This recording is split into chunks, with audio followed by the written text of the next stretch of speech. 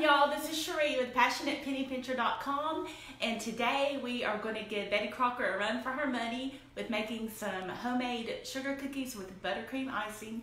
And we are going old school today, y'all. I dug this out. This is the sweetest apron, and that was my husband's grandmother's, Grandma Stewart, and it's actually reversible, y'all. I mean, this is some serious apron making right here, and I'm gonna wear it today because I pulled my regular apron out and it was, I don't know, I had gotten something on it and didn't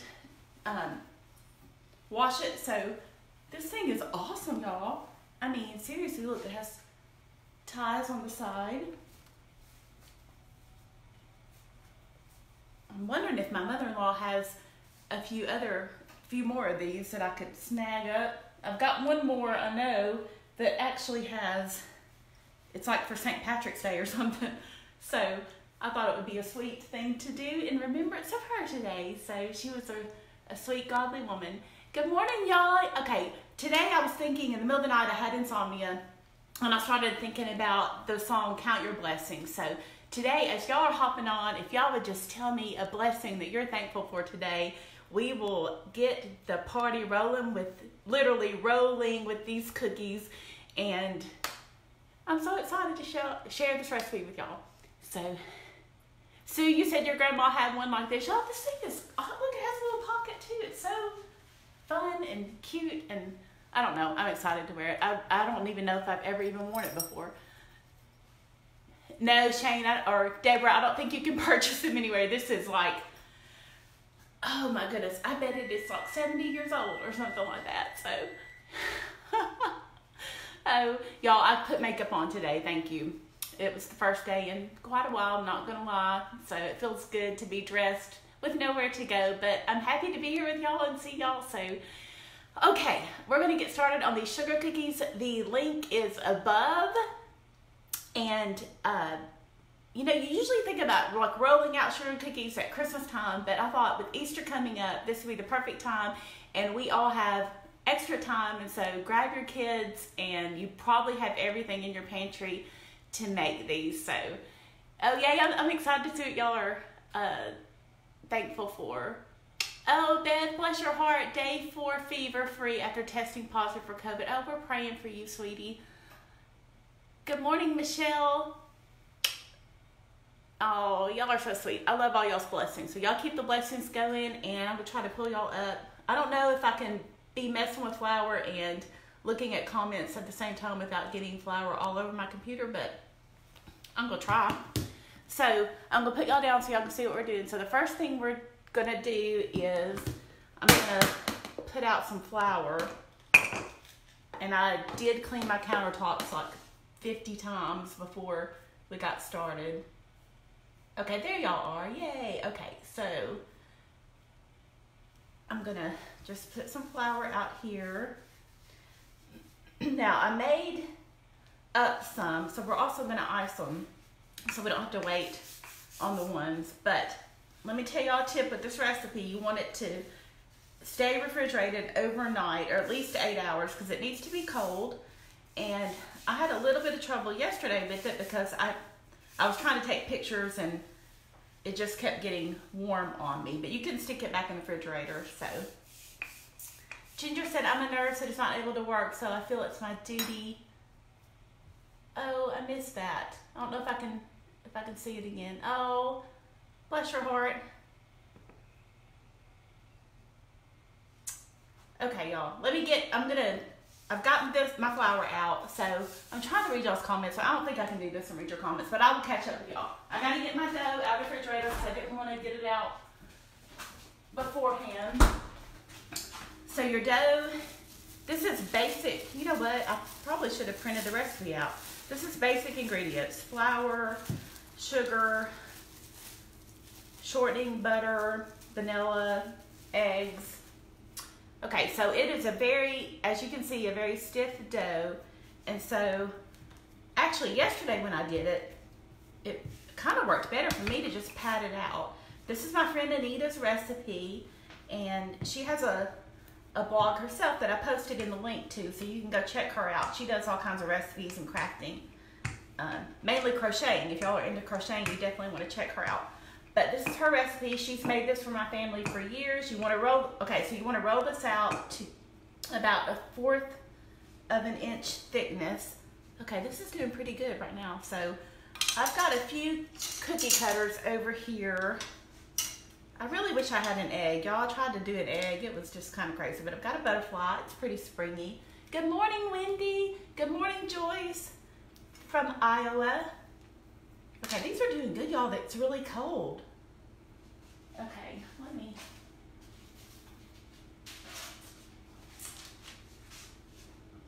I don't know if I've got so much action going on over here. I don't know if y'all can see this or not. But this is my cookie sheet with parchment paper on it, which I love to do. I usually like to do that or use a Silpat, which is a silicone baking sheet. So here's my little butterflies. And I've got a cross, because that's what Easter is all about, and I'm so thankful. I love this cross because it's so little. You can get it in all those little spaces that you can't get another cookie cutter in because there's not room. Okay, so I'm going to try this again. I don't know if I'll roll it. I think I'll just pat it. I'll do a couple of hearts. It's not Valentine's Day, but hey, we're thankful.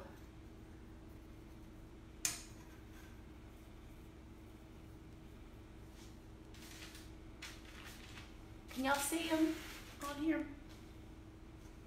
Let's see if I can get another heart out of this one. I promise I'll catch up with y'all's questions, but this is one of those things that I just I'm not an octopus. I don't have enough hands to look at y'all's comments. But y'all keep talking, and please sprinkle the video with someone who might want to know how to make homemade cookies.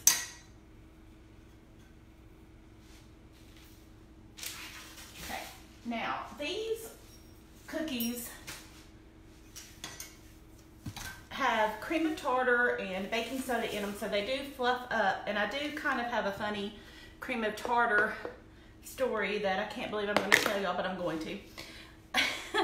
So as I was going to bake them, I got my cream of tartar out, and I was talking to my friend Anita on the phone, and I was like, oh, I wonder if I have cream of tartar. So I went and looked, and I did. And it said it expired in 2006, and I was about to die because I was like, I am not going to the store for cream of tartar. But I Googled it and found that you can do a test to see if your cream of tartar is still good. So here's your tip of the day with cream of tartar. You take about 1/2 cup of warm water and 1/2 teaspoon of cream of tartar and a sprinkling of baking soda. Put it in a glass, and if it fizzes, then your cream of tartar is still good. And mine was bubbling away, so I was like, okay, I'm going with it. And I kept, I read that it doesn't really go bad, which is,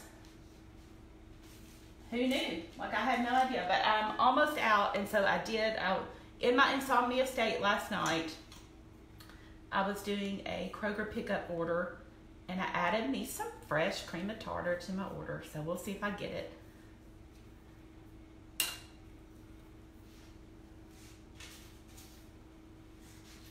Another butterfly. I'm most excited to ice the cookies with y'all, because that's where we can get really creative. Oh, I don't know if I can move these over and put them all on here. I know y'all can't see this part. I'm so sorry. All right, I'm going to do one more, and then I'm going to call it done, because I don't want to bore y'all too bad. Here's another heart. The hearts are just easier. They seem to come out better for me, although this one, I say that, and now this one had a little bit of a trouble, but I think I'll put it on like that. Okay, I'm going to put these in the oven for 6 to 8 minutes at 400, and we'll let those bake.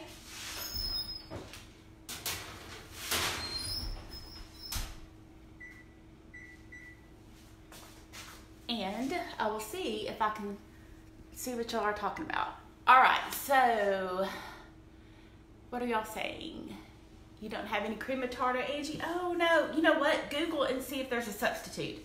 I'm wondering if maybe there is, because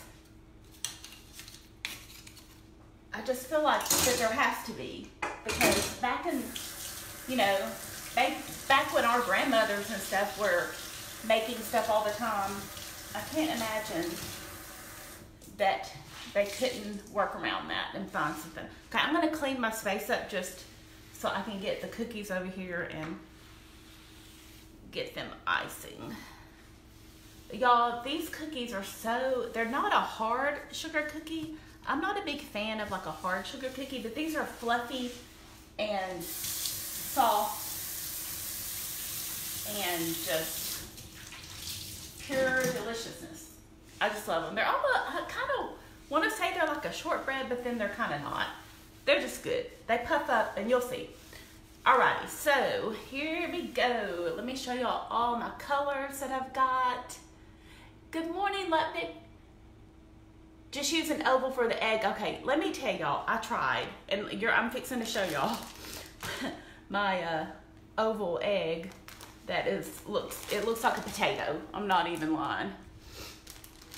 I didn't have an oval, and I was trying to like squeeze a cup, but y'all, this is my one potato egg. Cream of tartar for Play-Doh. Oh, that is so funny. What can I use instead of shortening? Oh goodness, I don't know. I have no idea. But I would definitely Google that and see. Okay, can y'all? There we go. I think y'all can see. Okay, look at all my fun colors that I've got mixed up over here.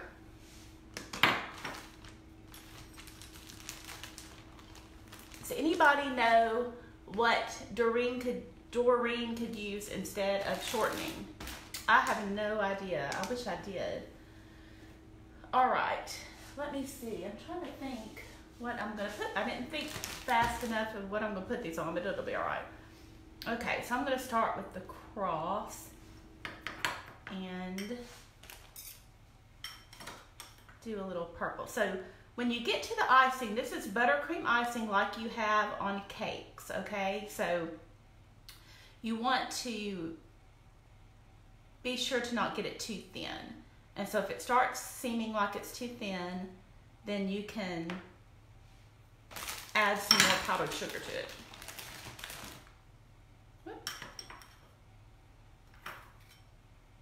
So my husband and my son were very glad yesterday to have some homemade cookies, and it made them very happy. So y'all look, they're cute. Okay. Oh goodness, I just dropped a whole cup of water. Y'all would not even believe. Last night when I was cleaning up, I busted one of my pendant lights with a tray. So I'm just spilling, and I've already dropped like a bunch of stuff today. It's one of those days. Let's see, somebody said butter, and maybe you could double the butter instead of shortening, margarine, lemon juice or vinegar for the cream of tartar. Oh, y'all are so smart. I knew y'all would have great ideas. Okay, so let's try to do my crazy potato egg. Let's see if we can make it look like an egg.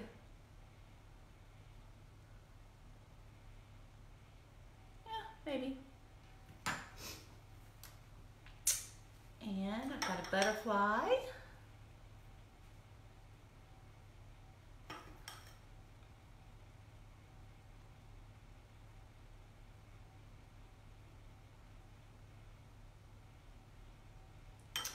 Let's see. I wanted to do one more cross just in white.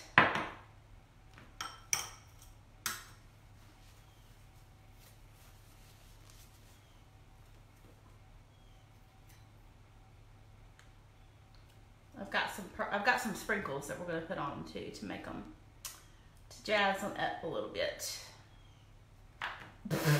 Y'all, I need to go back to bed. I am dropping everything. Like I said, I just dropped a whole cup of water. I'm going to clean that up as soon as we get off. And now I've got my cross looking like a kind of a hot mess, but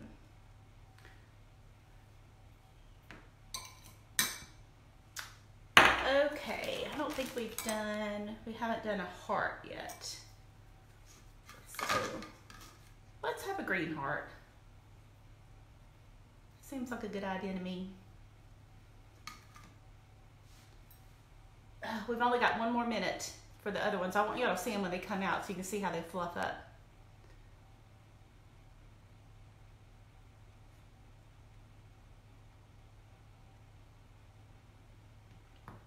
Okay. Now, let's see, I'm gonna go for it with the sprinkles because apparently I'm gonna be having to mop my floor anyway, since I keep dropping everything. Rita said, I think maybe butter and a little oil or shortening, or a little oil for the shortening, but she couldn't remember the proportions. So I think there's definitely some ways to do it. Let's see, what should I put on the, we'll try to put these hot pink. Oh, those are out. That's not gonna work. Okay, let's put these on top of the,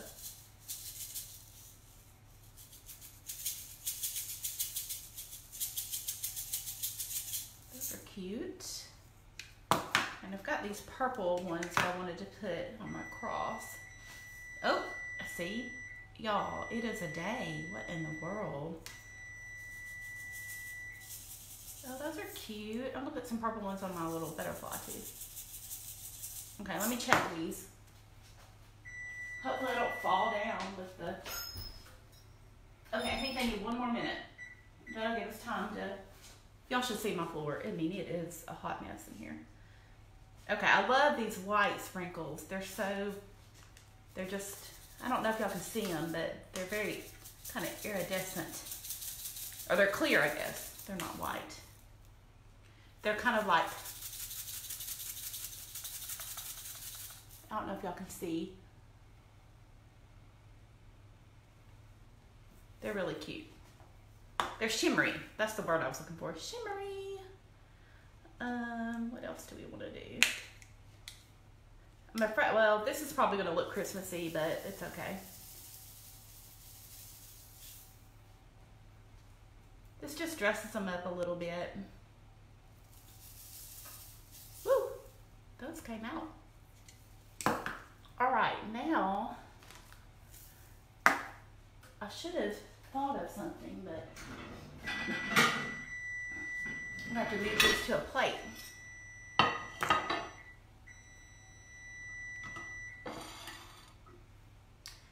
And if you let them dry like several hours, you can stack them. And I'm going to show y'all a gifting idea too. So here they are. They're so cute. All right. Let me grab these out and try not to fall.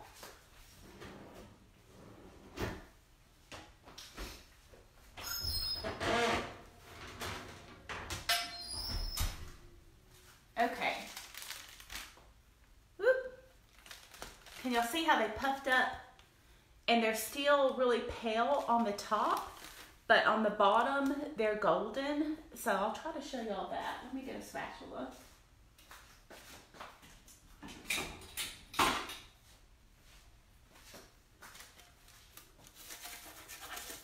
And they look like they would fall apart, but they're, see how that one's golden? And so you do want to go ahead and put these on a cookie or a cooling rack. And I'll do that when I get off of here.